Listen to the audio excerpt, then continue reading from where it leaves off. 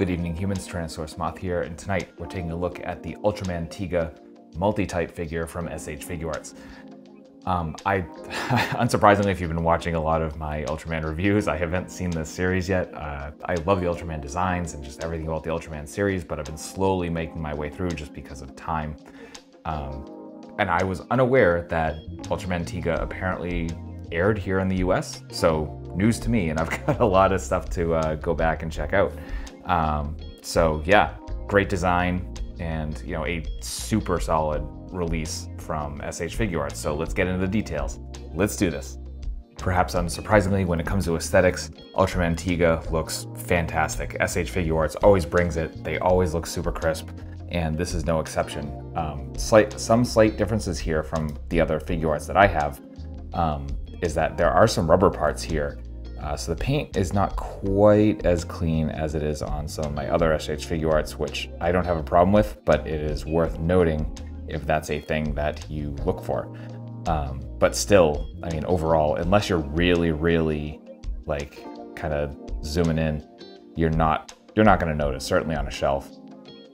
And just like all lines are like I said, super clean. The rubber's not quite as clean, but it's just barely. I'm just saying that for the people who are sticklers for such things. I'm definitely not.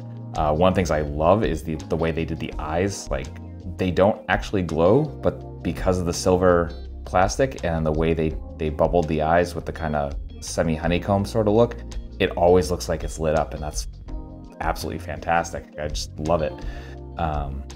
Yeah, beyond that, proportions are fantastic. Colors are dead on. Obviously, like, I saw this go up on To Collectibles. They said they just had a few that were going up for pre-order, I think sometime last year, and I mean, it's red, purple, silver, and gold. I'm just all over that, and could not be happier with the way it looks. When it comes to accessories, we get a good amount here, mostly hands, but they all work really well. And starting off right out of the package, you get 2 fists, and then after that, going down the list here as they were in the package, we get these more kind of chopping hands. All of these cast in all silver naturally. Then we get slightly more folded, or not folded, but more relaxed fingers with the thumb folded in. And then we get 2 splayed hands. 2 more chopping hands, the thumb more out. So they're more folded in at the beginning. So semi-folded, fully folded with the relaxed fingers, then we get the thumb kind of up. Then we get just full-on relaxed hands.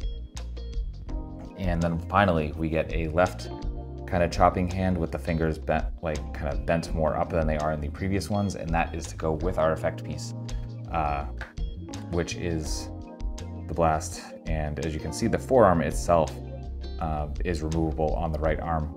I'm not going to do that right now just because I kind of feel bad enough doing it, or I'm not confident enough doing it even off camera, so I'm not going to do it on camera. But you do get an instruction manual which includes exactly how to do that, and you can see kind of how thin the peg is, so I'm always cautious with that. I've done it a couple of times and it's gone okay, but it's still like, just only do it if I need to at this point. And then last accessory we get is color timer. So we get a red one off the figure, and then on the figure in package, of course, we get the blue color timer. And that's accessories. Tiga is an absolute joy to pose, and that probably the most fun I've had posing in SH Figuarts since Momotaros at the beginning of the year. And I mean, I'm still fairly new to import figures, so I mean, I'm just gonna put that out there, but this definitely features a few pieces of engineering that I have not dealt with yet, or at least one major point. The other ones I have, just to a lesser degree. So starting at the head, we do have our ball joint at the top and the bottom of the neck being its own piece. So we get absolutely phenomenal down, we get great up, and of course this piece of the fin in the back is going to push in as you articulate up, so no problems there. Some wonderful tilt. You play around with it, you get a little bit more. So we got that whole circle going on. This upper chest piece is the first rubber piece we encounter, and we have a a butterfly joint in there, which kind of gives us a little bit of 360. So it's not extreme motion, but it's definitely enough that it kind of allows you to kind of get some deeper poses with the arms. We have bicep swivel. Then we have double jointed elbows. And this is the point I was talking about with the engineering, where it's double jointed, but there is a little bit of swivel here, like right above that actual elbow piece. So you get some back and forth, which is kind of cool. I hadn't seen that before. So if you have Figuarts with that, let me know, because I'm kind of curious as to like what other figures use that little extra articulation, which kind of just gives you more play, and it just makes it funner to do. Hands, we are on our ball hinge here. So really you can go anywhere with it, especially if you just kind of turn the joint. So you go up and down, you get in and out. We get a ball joint in the diaphragm, so we're going all around there. We also get a ball joint in the waist, so we're going all around there.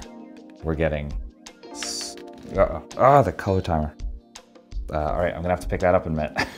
The color timers on the Ultraman figures absolutely terrify me. I can see where it is right now, so I'm not too worried, but I need to remember. Then we get some, all right back.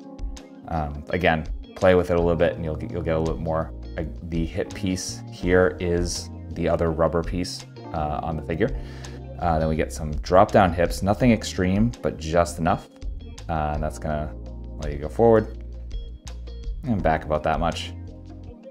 And because of that, you're getting more or less almost full splits. Come down to the knees, and we're double jointed, so we're folding about there. This is another one where we kind of get a little bit of front and back, so we don't have a calf cut, but we do get a little bit of play there, which again helps with the positioning. And then our feet are on our ball hinge with some pretty good range. So point coming up to here, and again, depending on where you position the foot, you do get some rocker there. And then finally, you get the toe articulation. And that's articulation overall. Jumping into size comparisons, here's Tiga with some other SH Figuarts, with some Hasbro,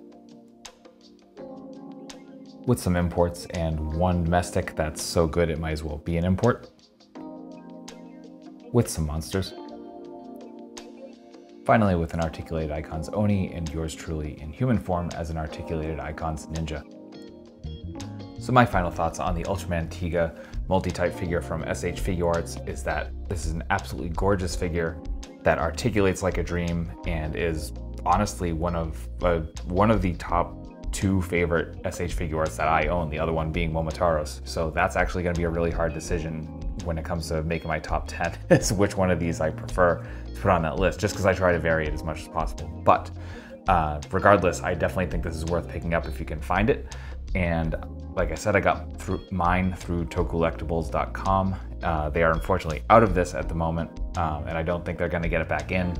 From what I gather, it was kind of a, like, they just happened to be able to get some in, and I just happened to hit the pre-order at the right time. So secondary market for the most part. So again, eBay, Mercari, all of those, but also I think shfiguarts.com. I don't even know if that's an official site. I kind of just like did a quick search to see if I could find it anywhere.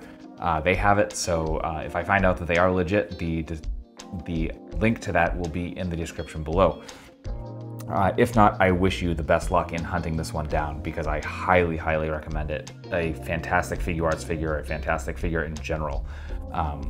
So yeah, so thank you so much for watching. I hope you found this informative and somewhat entertaining, and if you did, please consider liking, commenting, subscribing, and or sharing. And if you want to help take it the next step and help the channel further, there will be ways linked in the description below as well. So ultra thanks to you one more time for watching, and remember to take care of yourself, take care of those around you, and most importantly, stay weird, simians.